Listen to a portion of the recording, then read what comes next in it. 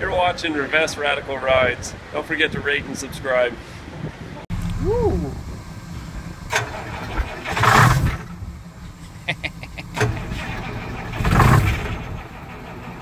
She wants to.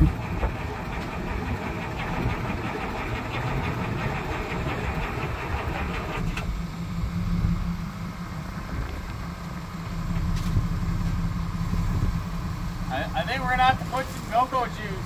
So I made a executive decision to change the terminal because this one's non-existent. So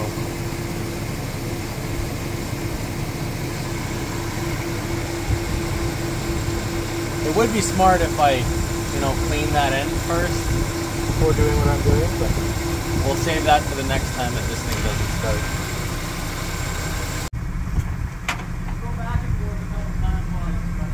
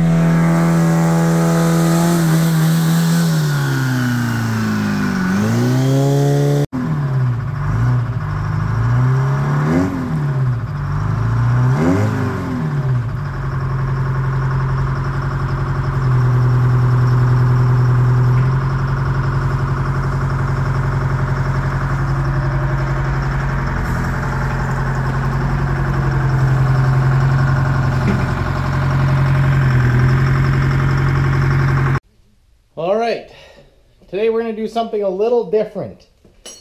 I sold the truck to a guy.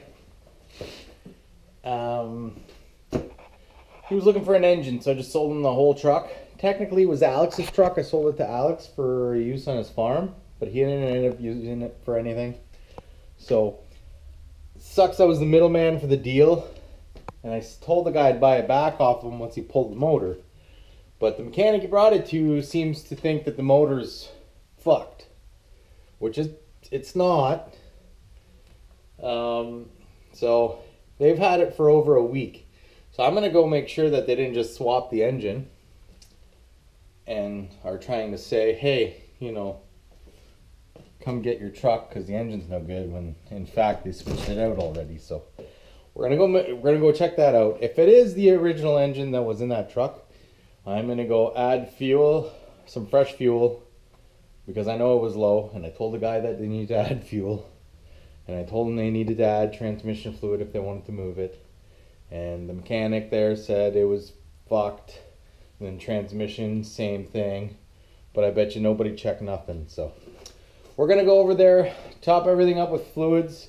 If it's not baffed, I am not giving him back his exact money. He's gonna have to learn a lesson, but at the same time, I don't like to screw people over, so I'm gonna go make a point. All right, let's go. I put fuel in it. I put a new battery. It fires right up. It runs perfectly fine.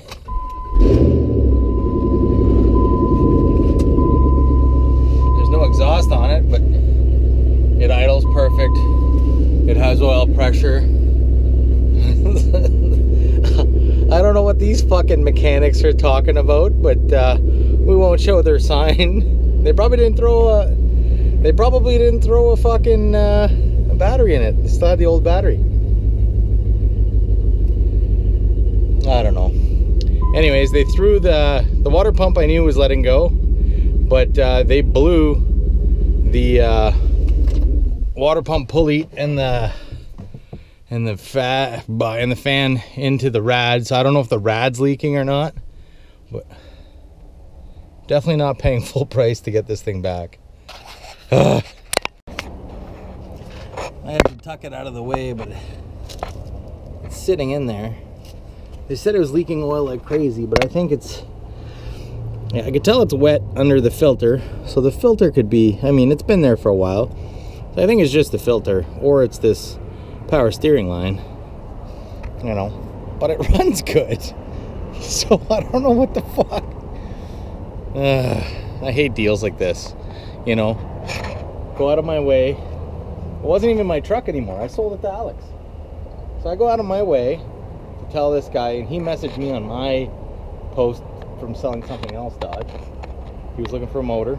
So, you know, hey, I'll reach out to this buddy, see if he wants to get rid of it. So I sold it to Alex, but it was still at the farm. I dragged it out. I put it on my trailer. Alex drove it here. You know, I didn't get paid any money to come out here and bring it. I told him it ran good. I sent him a video of it running, but it had old gas in it. I said, put new gas in it. It'll be fine. Yeah. So, what the fuck? I don't know, guys. I never try to screw anybody over, but, you know, I knew it ran good. I knew it. So he's on his way. We'll see what happens. Seems like a reasonable guy. I don't know if he's gonna shit on these guys or not or whatever, but maybe we'll get a job to switch a motor. I don't want it. I'm going on vacation. All right. So that was fun. Turns out after I did some research that it's not my fault.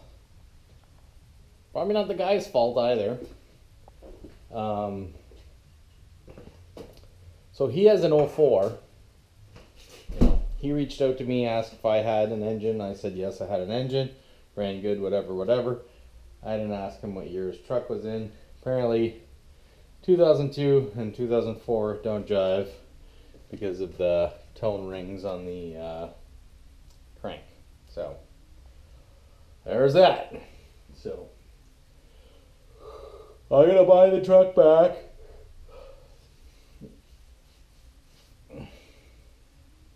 Oh well.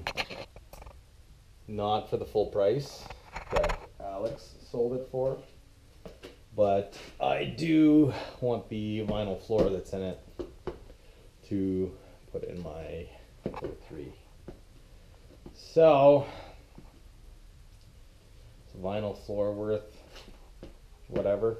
I'll get whatever back for scrap and whatever. But anyways, moral of the story is don't be a nice guy. Don't be a nice guy, and make sure make sure your parts are right before you buy things off people. Okay, bye.